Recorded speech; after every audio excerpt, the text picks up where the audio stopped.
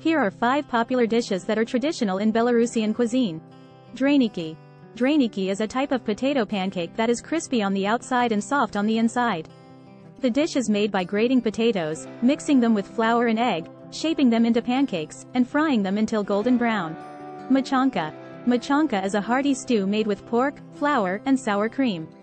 The dish is usually served with draniki. Kaldani. Kaldani are dumplings filled with meat or mushrooms. They are similar to Polish pierogi or Russian pelmeni, but with a unique Belarusian twist. Silyanka.